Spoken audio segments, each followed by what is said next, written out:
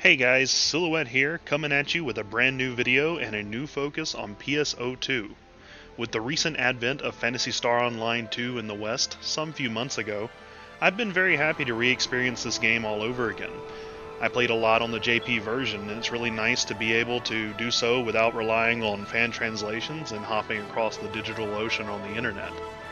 That said, I do want to say that ARKS Lair and the Phantasy Star fleet have been a tremendous help in keeping the Western fanbase for this game alive for the past 8 years, in lieu of SEGA and their silence on the matter for so long. I definitely want to give them a shout out.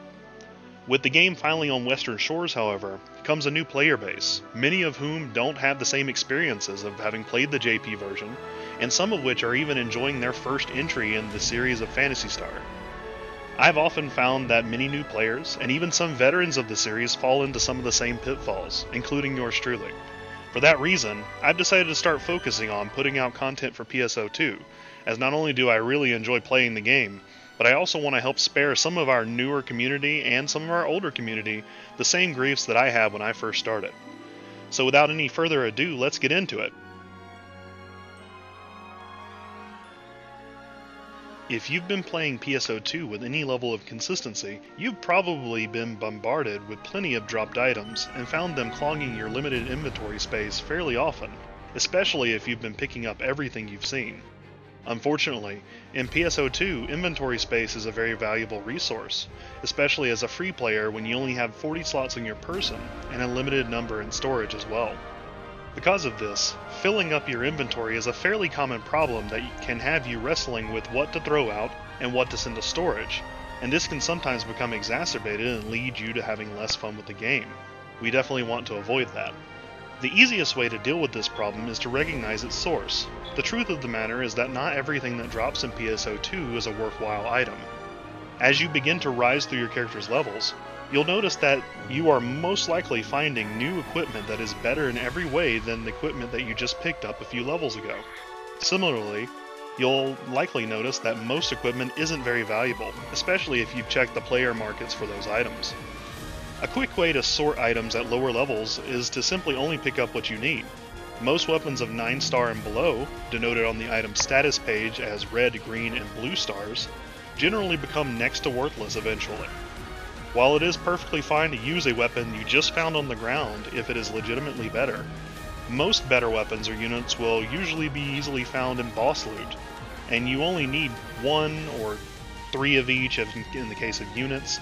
This means you can usually ignore weapon and loot units that dropped by individual mobs outside of boss fights. If you're interested in filling out your item compendium, you can just get 1 of each and ignore the rest once you're able to recognize them. A lot of furniture dropped by bosses or common enemies or in boxes is the same way. It's nice to have 1, but they don't tend to be valuable in any way, so you can kind of ignore them.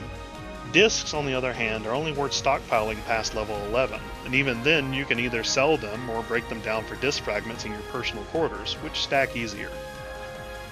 A key exception is when the item you have has a particularly valuable augment.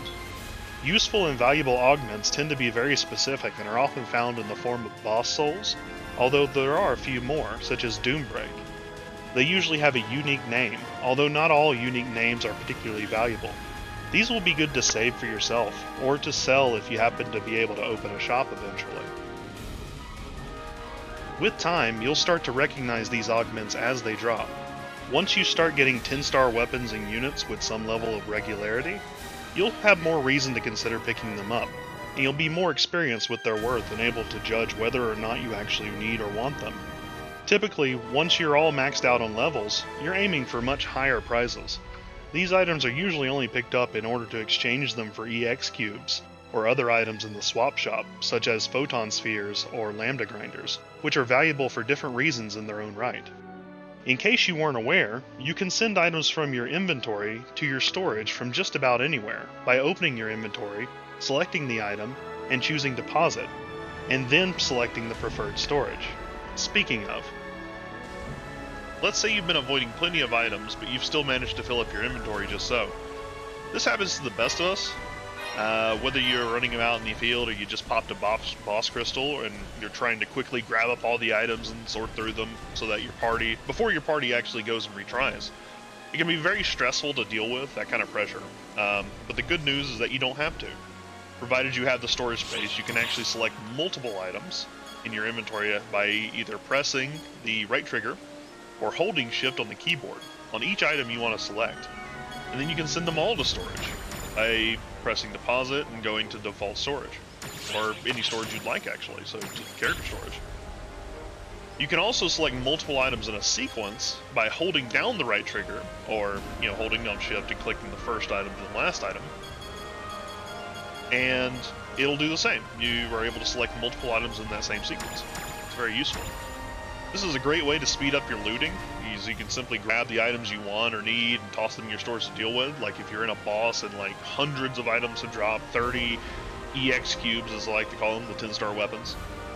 It can really be applied to most other menus where you can select things, including the exchange item shop, or when you're trying to appraise items. It's an excellent ability that isn't told to you much at all in the game, as far as I know. It doesn't come up, there's no tutorial. It's something that I passed by for many months without ever knowing about. And it's a real shame, because that's an amazing thing you can do that will speed up your time so much, just to be able to send these back and forth by selecting multiple items. Moving on, the next thing is something I've come to regret later on in my time in PSO2 especially, because I've used several of these in my time as a newer player and didn't really realize the significance of it, or didn't really understand how they worked when you used one but didn't use another one, and how that applies to all characters on your account. Basically is having frivolously used up consumable tickets for character appearances items. Most appearance items come in the form of a consumable ticket, including accessories, hair, head parts, layered wear for both base wear and inner wear, facial features, and body paint. Emotes as well, things like that. In all cases besides emotes, the ticket only gives the listed appearance item to the character it is used on, unless you somehow manage to get another ticket. As you can see, let me see if I can find one. Here we are. You can see right here, down at the bottom it says use status unused. Using this will bind it to your character. When you attempt to use this, let's see, here we go. When you attempt to use this, it will pop up a confirm item use pop-up saying once you use this ticket, you will be able to select with all characters by using the same ticket with the same character or another character. Now, that's pretty straightforward when you take a second you think about it, but a lot of times, the text in the item description can be kind of confusing for newer players, just because of how it's worded, because of how it's broken up, how the soft returns are placed in it and all that stuff. Worse yet is the eventual regret that you eventually have from having used some rare or otherwise unobtainable ticket that you only got once on a character you didn't want it on. For example, my character here, Ursus, has a very limited Will-o'-the-Wisp blue a consumable item, an appearance thing, that I would much rather have had on Umhara, but for some reason I assumed that, as I was newer, that I would be able to use that later on another character. That was my mistake, and I've learned from it, but hopefully you won't have to learn from it too.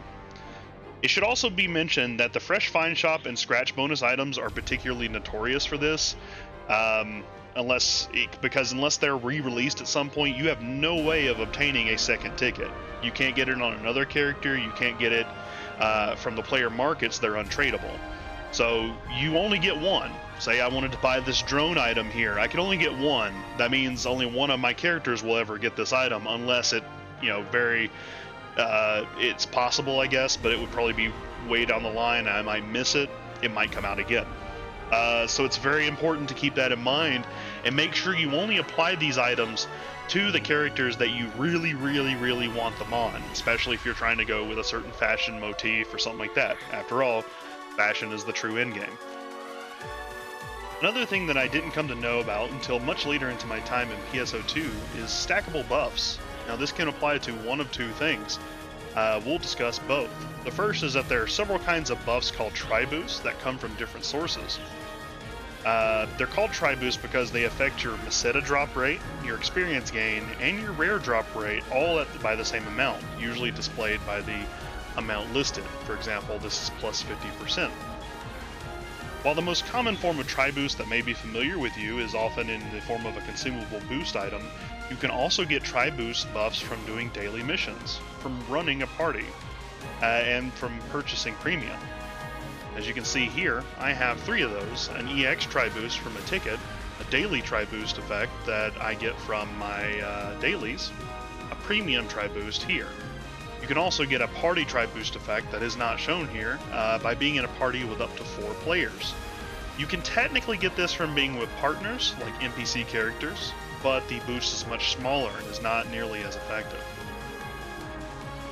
Tickets with different buff names stack, as you saw with my EX tri-boost and the other tri-boosts.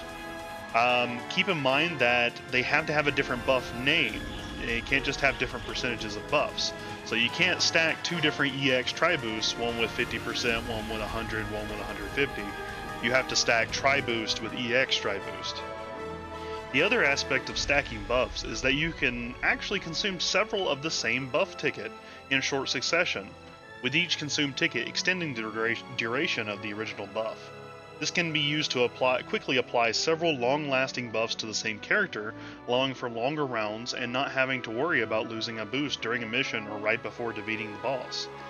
For example, we'll go into our inventory here, and as you can see, I have 14 EXP earned plus 150% tickets, as well as 50 or 28 rare drop rate plus 50% tickets. I can use each of these, and if I'll wait just a short little bit of time, I think it's only a few seconds, you can start using more of them. And you'll be able to see once I go into my character info menu, I now have these 2 at a much higher extended duration, at 120 minutes and 60 minutes. That can go pretty high if we keep using them. But sometimes you do hit an arbitrary ceiling where you can't use any more of them. As you can see, I can still use the rare drop rate one. If I wait a couple seconds, I can do another one. We go into our character info, and now my rare drop rate is at 120 minutes. I think that might actually be about where it stops. As you can see, I can no longer use these. 120 minutes, 2 hours roughly, it is the maximum that you can boost these up to, but that's a pretty good bit. It can help you keep your inventory space down. It can help you keep longer buffs so that you don't end up with it running out mid-mission, because some missions can be particularly long, or you can forget about it sometimes. 2 hours is a good span of time to have these buffs continually going. The next item on our list is collection sheets, or more specifically, how they work. For the longest time in JP, I never really figured these out. I didn't understand what I needed to do.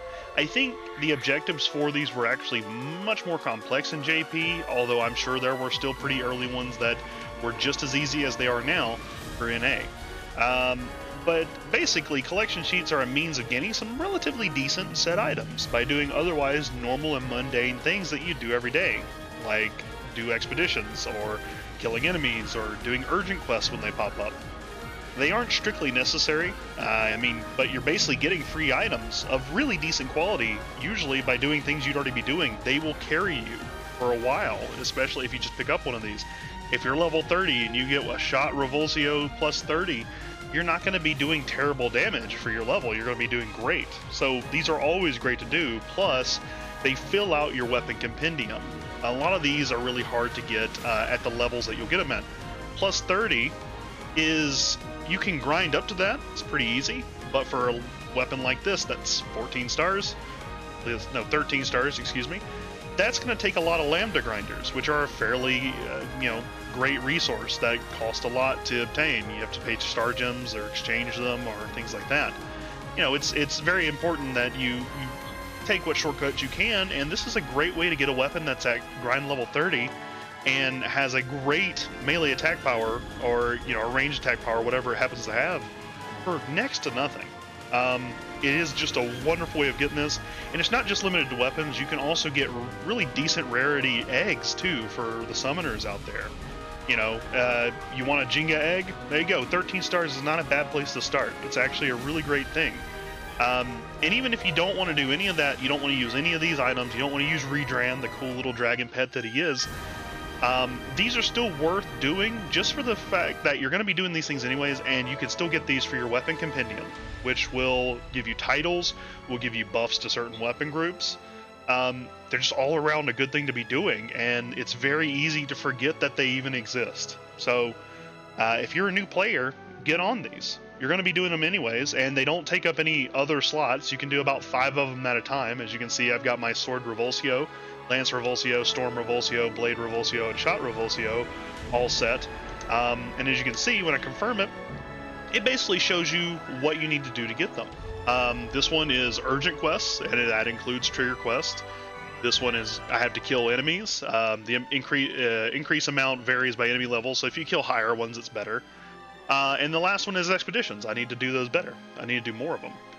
But these are pretty easy. Plus, you don't only get the Shot Revulsio. These items down here, the required items, it's a little confusing, but those aren't actually required to get this.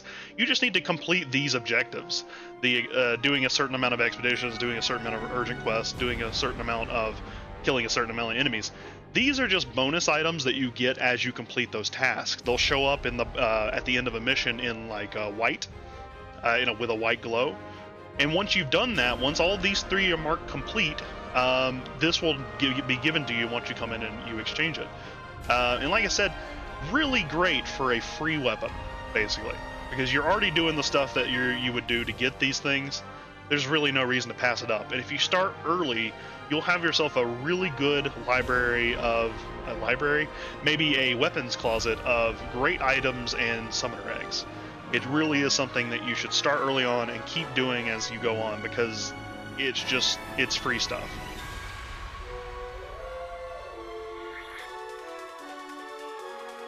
This next one is for our premium members, although free players can also make use of this if they happen to get a personal shop ticket.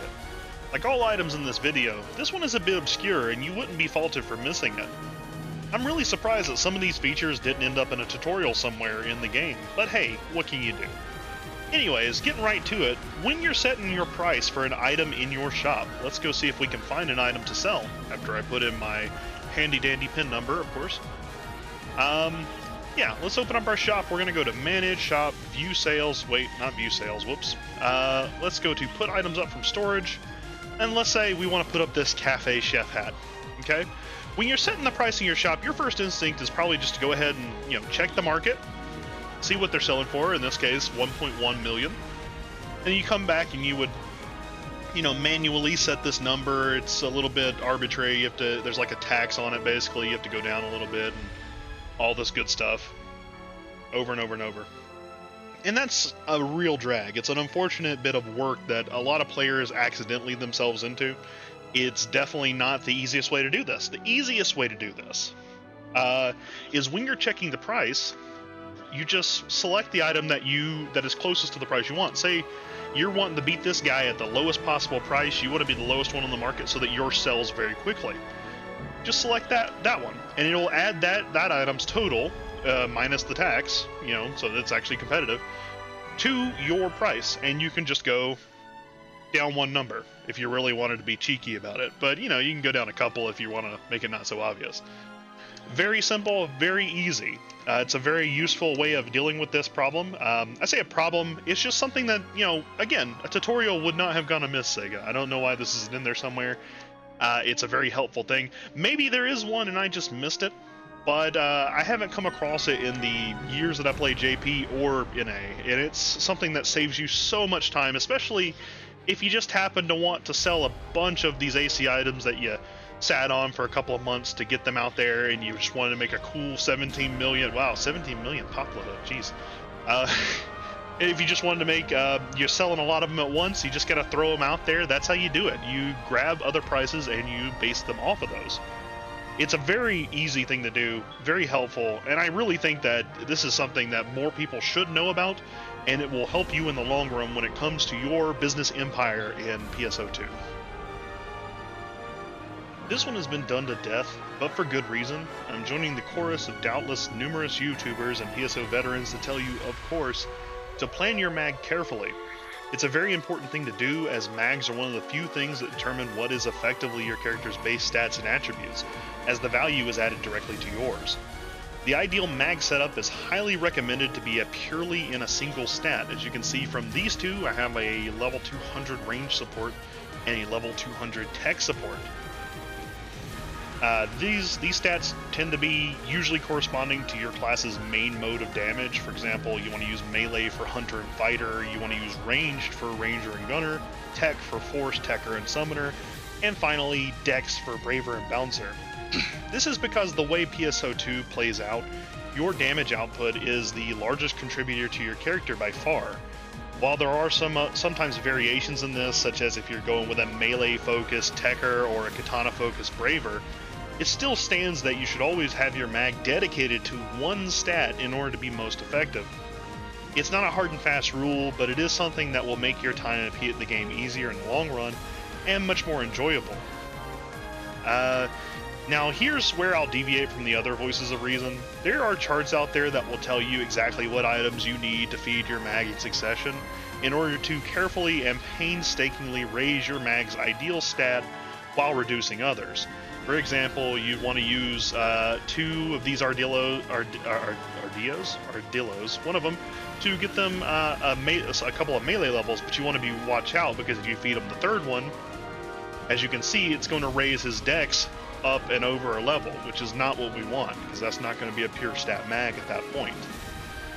And the problem with this is that, as you can see, it fills up the energy bar, which means that you have to wait for this to decrease a certain amount before you can feed them again. You also run the risk of having this part right here level up as well, and you don't want dex, you don't want tech, you don't want range, you want melee. You know, you want to hit stuff, you're a hunter, you're a fighter. You don't want anything, you're a katana braver, you know what I mean? You don't want to have to, deal with all that. That's honestly unnecessary. While you could do that, you could go out there and grab those charts and follow those things, and if you're up for the challenge, absolutely go for it. It's a lot of fun, I'm sure. There's a really easier way to do this. The easiest way, frankly, is to go to the player shops, and these are relatively inexpensive, is to grab food devices. Let me put in my pin number one more time here. There we go. Let's go and look for a food device. There are several of them, and they all correspond to each stat. So as you can see, there's Dex and Dex Mini, Melee Attack and Melee Mini, Range Attack, Range Mini, Tech Attack, Tech Mini. There's a couple others. The easiest ones to get, the cheapest ones, are going to be your Range Minis. Say we were doing Melee, go grab some Melee Minis. As you can see, one of them costs maybe 9,000 Meseta. Not a hard amount, especially if you've been doing your dailies, your weeklies, and you've been getting money. You can probably afford quite a few of these pretty easily. That's just under $1 million to get 99 of them. And what these devices will do, say we just, let's just buy a couple of them. Make that guy happy. Thanks, buddy. And we go out here to our mag, and we just use the device from the Use the Device menu. This is important because it's not feeding the mag. Feeding it will increase the energy, and you can't feed more stuff to it when its energy is full. Instead, we use the device, and as you can see, it levels it up pretty good, actually. Look at that, 2 whole levels and almost a third one from just one device. And you can just keep chunking these in there rapidly if you want to, and it will keep jumping, keep going. It will not stop. It is a wonderful way to raise your mag's level in a specific stat without having to worry about it going up in a different stat that you don't want, or it having to get full and you having to wait to do it. It's frankly the easiest way to do it. I would not bother with the charts personally. I know there's a lot of people who go out of their way to provide these wonderfully detailed guides on how to do that. It's just not worth the time. This is the easiest way by far. And even if you don't have Meseta to spare to buy a ton of food devices, there's a really easy, simple thing to do about that.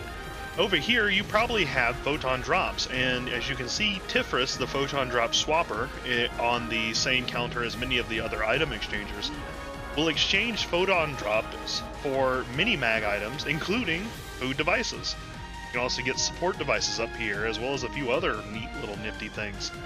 But yeah, the point is, it's just the easiest way to do it, and you got multiple ways of getting these items, whether you just want to pay for it outright to get a massive amount of them, or if you have the photon drops to spare, you can just buy a ton. It's no problem at all. Look at that, 30 of them takes about 60 photon drops. By the time you get to this point where you're really focusing on getting your mag up, you probably should do it pretty early on, but a lot of times you don't have to worry about it too much in the early game, but it'll help you out a lot in the end game. you're probably already getting like tons of these. I remember when I first looked at my actual photon drop stash, I had like 900 of them, a couple of thousand of them eventually. It's really easy to do this, guys. Definitely get your mags leveled up, and make sure you keep them in the single stat if you really want to see them give you a good boost in the end game. Another mag-related item are evolution devices. These items alter the appearance of your mag in significant ways, and are often distributed in AC scratches with limited designs that people might be interested in. For example, I've got evolution device Mies, Sonic Doll, Surfer Meow, and Morgana from Persona 5, as well as the Sega Genesis, although that one was not an AC scratch. These are often very expensive and particularly rare. You only really need one of them, but at the same time, you know, they're hard to get, and then people want them very much.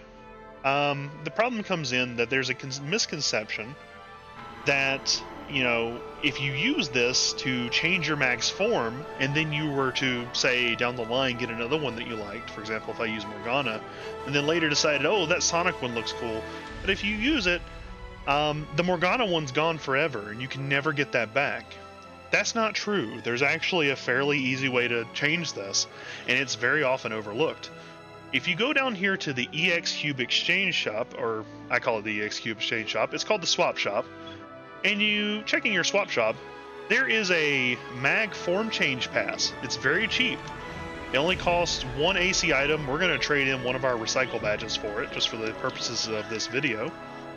And then you come in here to your mag menu. You can use this form change pass to change to any of the previous devices that you had used. For example, my Dreamcast one, or, you know, Lily Drum that's being used on one of my other mags. That's another thing to bring up, is that you can use it to change any of your mags that you have, if you happen to have multiple from the AC shop, to any of your other devices that you've ever used, period. Like, anytime you use an evolution device on your mags, it is added to all of your mags. Now, for what it's worth, this is only per character. You cannot use a mag form change pass to change to a form that is registered on, say, Ursus, when you're on Imhara, or something similar. So it's kind of like an accessory ticket, and now it's added to that character, and you can use it in many different outfits. In this case, it's added to this character, and you can use it on many different mags. It's just you can't get it on multiple without buying more of those evolution devices. But that's a simple way of changing your mag's form, and it kind of makes it to where, you know, you can get as many evolution devices as you want, use one of them on each character, on each mag, and then swap them whenever you feel like. You don't ever have to feel like you're losing out, that you're losing one of your previous evolution devices. And it's never really explicitly said that that's the case, so I just wanted to point that out there and give all of our newer players, and even some of our veteran players who may not have known this, that little bit of information, so that you can freely enjoy swapping these about whenever you want to. Say you want to be a shark for summer, you know, and then you want to change back to, say, Sonic the Hedgehog, or your Dreamcast, the coveted Dreamcast. You can absolutely do that. You may have noticed that in some missions, particularly exploration or expedition ones, that you're sometimes given an opportunity to select from multiple or several client orders from various characters across the ARK ship. For example, if I were to go in here and select Super Hard Dragon Altar Exploration, and then once that's done, I'm given an option to select and go through a menu with multiple missions, including my daily boost missions here, that would apply to this mission that could be completed in the course of doing so. That is something that is really helpful, but it only shows up for expeditions as far as I know. That said, you know, I'm sure you've been wondering, if you have been playing at all, you'd be like, hey, can I do that for other things? Or how can I get to do that for other things? Well, unfortunately you can't, but there is something you can do that's just as good. Let's get out of here and we'll go look at it. Any quest that would normally just throw you right into the camp ship is going to be one of the ones that provides you the select client order window. However, if you have a quest that, for example, like Advanced Quest, that normally doesn't throw you immediately into it and instead lets you stay outside after doing this little connection thing, you'll notice that you don't get the Select Client Orders window.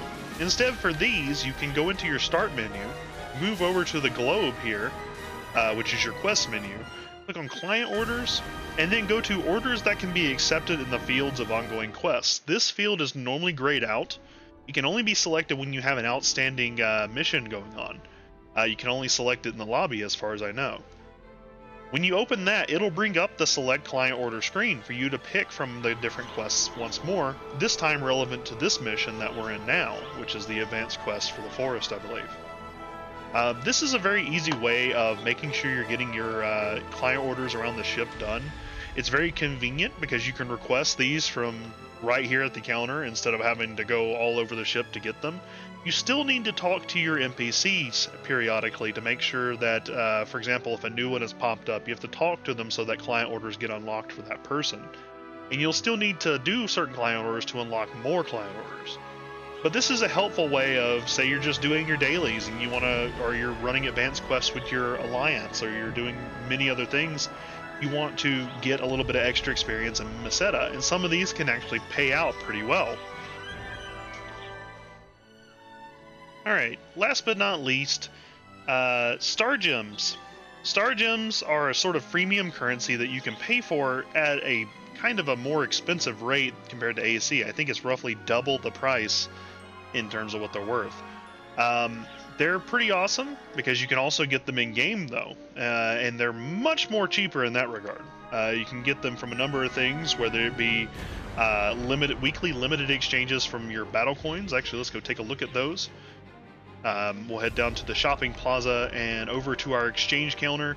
You have the Battle Coin Barterer, who has a limited item exchange, and you can get several Star Gems for a relatively decent amount of battle coins. You'll have to play it for a couple hours to actually get enough to do it.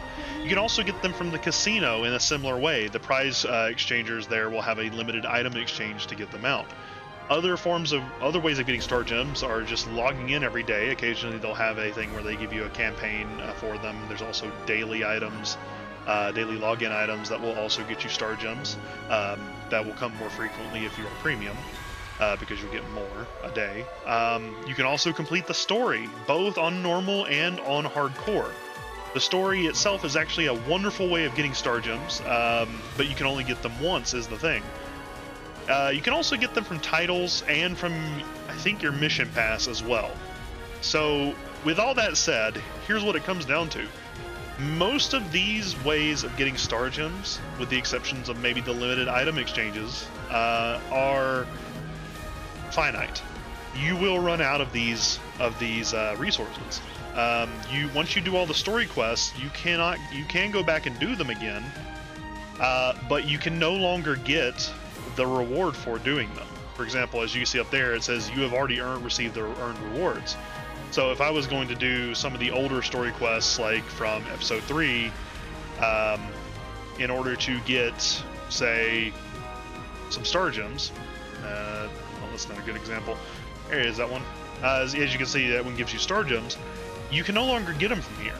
And in a lot of ways, like your ARKS missions that would normally give you Star Gems, your mission pass, you can't get Star Gems from once you get them. A lot of these are very finite resources. Star Gems are a very desirable currency because they are used they are the almost exclusive currency for items in the Fresh Find shop, as well as for items in the SG shop, which include material storage, which is a wonderful purchase. If you can save up Star Gems at all and get this item, you absolutely should. It will just save you so much time in the long run. And frankly, these are the things your Star Gems should absolutely be devoted towards. The call for caution comes from the fact that there's so many things throughout the game where you can use up your Star Gems on frivolous things that just aren't worth it. Like, for example, your gathering. If you run out of gathering points in the middle of a mission, you can pay Star Gems to get them back.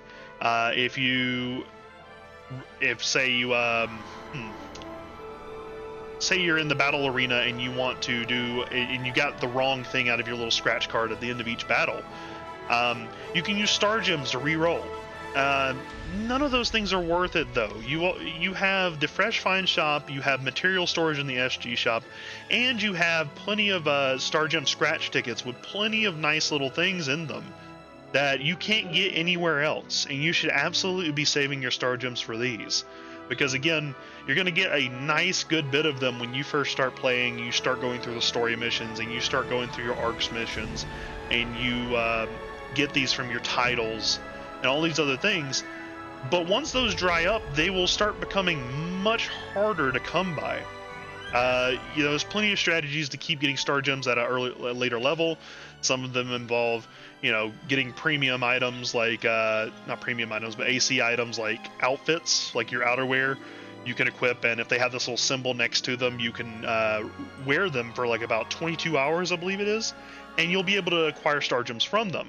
Now, obviously, that's more alt dependent. If you have, say, 10 alts, then you can get about 100 star gems a day, as long as you keep getting these. And in fairness, some of these are actually really cheap, especially the men's clothing items. As you can see, 353 is not a very high price, but I digress. The point is, star gems are a very finite resource, that, there are some renewable sources of them, but most of them are time locked, and they are very expensive. So, and not just that, the items that you would normally purchase with star gems are very, very time sensitive. Like, this will only be here for a day. Your star gem scratches will only be here for a period of, I think, about 6 months. And these are very hard to get unless you get that little almighty ticket at the bottom for scratching 40 times, and they each cost 80. It's just, again, it bears repeating. Save your star gems. There are things you're going to really, really, really want, and getting a couple of more harvesting points, getting another scratch on your battle coin ticket is not going to be the things that is going to be the best use of your time or star gems. So I definitely recommend holding on to those, keeping hold of them, saving them up, building them up until you find something you really, really want, and then using them to spend them on that, because you're not going to be getting the rate at which you get them when you first start is not going to continue into the late game. And that's about it for right now. It's about 30 minutes long at this point, so I'm going to go ahead and end it. We might make another one. I've got quite a few more other things that probably would help out, and I definitely would like to share them with you, but next time. Guys, I hope some of these tips have helped you out. If they have, if you just enjoyed watching, please leave a like, subscribe, maybe check me out on Twitch. I stream every other day and every other Saturday. I'd love to see you guys there. Until then, you guys take care and have a good one. May you guys get all the rare drops.